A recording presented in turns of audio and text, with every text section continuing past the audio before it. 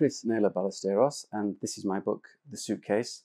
The whole story sprung from trying to find an idea or a story about the notion of home or shelter. I actually intended originally to write a humorous, light-hearted book like my previous ones, but it seemed impossible to write a story on those ideas without it being a little bit more heartfelt and serious.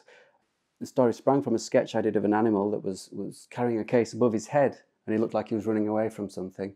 And I decided to try and follow that up and develop the idea of who he was running away from and which people he might confront when he gets to the end of his journey. And it struck me that I could only honestly write about those people that he meets at the end, us, and how they react to this person. It is easily, obviously, interpreted as a story about refugees and migration, but it could also apply to any kind of situation where a newcomer arrives, such as a new child at school, something that changes the situation that we're familiar with.